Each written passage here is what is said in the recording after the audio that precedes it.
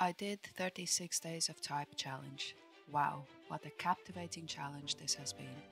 In this video I will share you my thoughts on this extremely popular challenge and is it worth it? If you want to know how I got on, continue watching. This video is split in 3 parts and I'm going to cover my process, roadblocks and takeaways. So without making it much longer for you to wait, let's get into this video.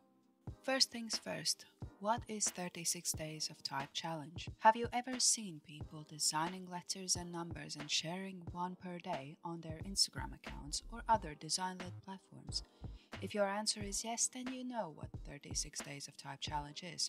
This challenge originated in Spain, Barcelona, and openly invites designers and artists across the globe to share their take on Latin letters and Arabic digits. It is an annual challenge and this year 36 Days of Type celebrated its 10th edition. Now that I have told you what this challenge is all about, let's get into my timeline of this challenge. So far, this is the biggest design challenge I have taken on individually, meaning not being tasked by the educational institution or tasked in a design agency. I was a bit apprehensive to take this on as it does require a lot of consistency, which is a thing I'm still working on, and I am making tiny progress every day on this. I have seen quite a few different takes on this challenge by very different creatives. From what I have seen, I can distinguish 2 categories of this challenge: practical typeface and artistic typeface. Practical typeface would be something that we can use in actual posters, letters, and other graphic design products. Artistic typefaces are more theme-based, as in creating typefaces that are shown in food, architecture, satisfying animations, and so on. As a 3D designer, I was leaning towards the artistic category. So first thing I wanted to make sure is that there is a theme. Oh man, did I take a long time to decide on that. I had multiple different ideas, but once I started to script the alphabetic plan, I ran into figuring what to do with the letter issues multiple times. I settled on the plants and flowers, and even that was challenging, but I thought I just needed to stick with this one theme. Initially, I didn't realize that there's a very specific date on this challenge. Did a big oopsie. But more than being right on time with the trend, I just wanted to do something that is a bit bigger challenge for me that could challenge my design abilities. So I started a few days after official challenge has started. In the process of planning alphabet, I came up with first few visual ideas for the beginning of the challenge. I had a pretty clear idea of what format I wanted to do. So I started with letter A. The first design challenge I faced was to make sure the texture of a lighter flowers are actually following direction of petals. I quickly realized that I needed to do some UV unwrapping and adjust the direction of UV islands to follow the direction of texture. Moving on to letter B, it was also pretty easy in terms of composition. I relearned a few things like texture painting, as bluebells has a very distinctive coloring.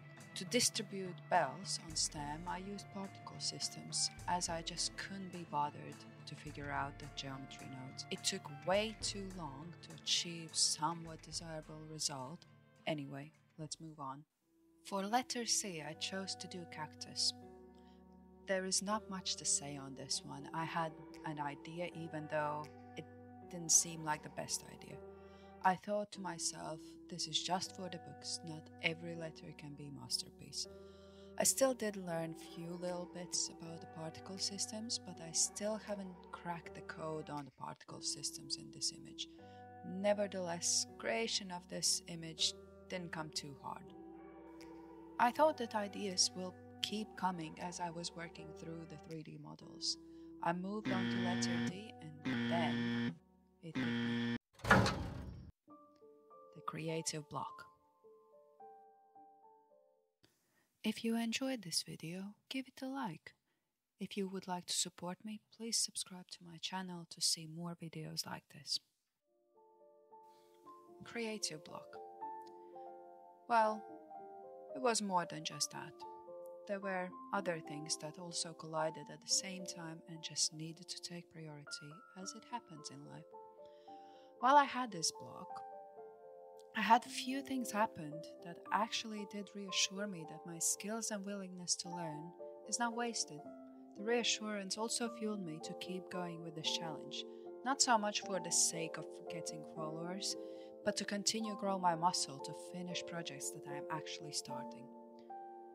After this pause, I came back and switched the idea for the letter D. I created daffodils that I really liked. The sunny color of it brought me joy. I wasn't fully back from the creative block in letter D, but I moved on with this newfound perseverance to letter E. And there's something switched in my approach. Breakthrough. In the letter E image, I came across this challenge to create the center of etchinacy, and then it dawned on me. This is the first time when I rediscovered the power of geometry nodes. I went back to famous donut tutorials to remember how to do instance distribution. Seeing how it improved my modeling in this image made me very curious.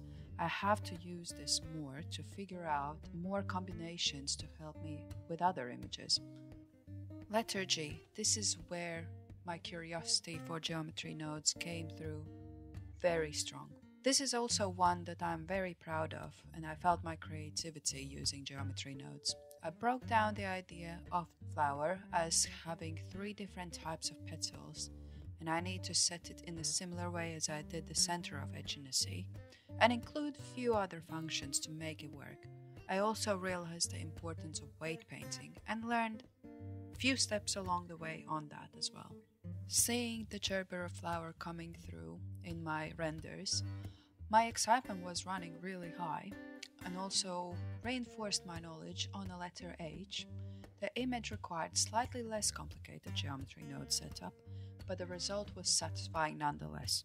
Starting to feel some confidence in geometry nodes, the next design challenge that I faced was letters I and J. As I chose to do ivy and jade pathos, both are climbing plants, and I couldn't figure out the setup for these geometry nodes, but I knew that the answer is in geometry nodes.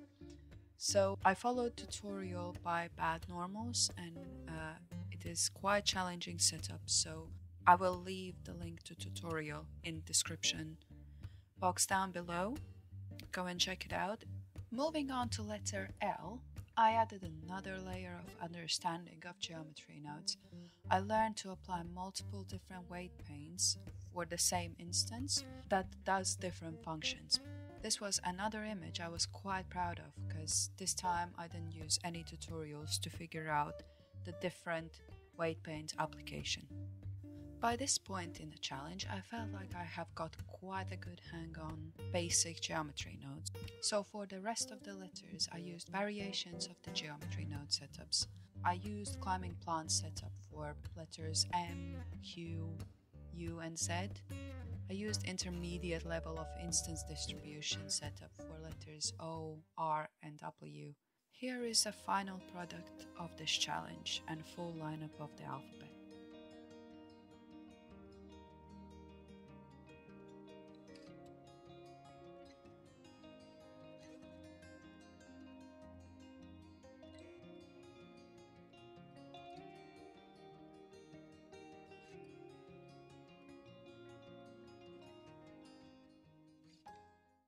So now that I have talked about my process and timeline of this challenge, what are my takeaways? From the philosophical standpoint, the takeaway is if you feel unsure and you don't know the full final result that will come from your project that you intend to do, give it a go anyway. If you feel the block, step away from it, take your time. Go and do something completely unrelated and the thoughts will flow. Don't worry about having it done on time. There was something pivotal that happened in the pause in that creative block that happened to me. Give yourself a little push. Give yourself a little time. You will figure it out.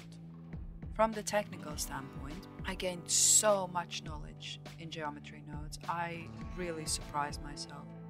I know there's much wider world in this technical area, but just seeing how it improved my 3D modeling skills just from this challenge is amazing, and I needed to push myself a little bit to get there, but I'm glad I did.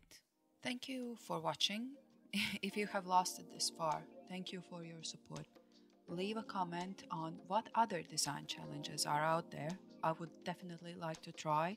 If you enjoy this video and want to see more these type of videos, please subscribe. It does help me a lot. It also lets me know that there is something valuable in what I'm doing. So yeah, thank you again and have a good day.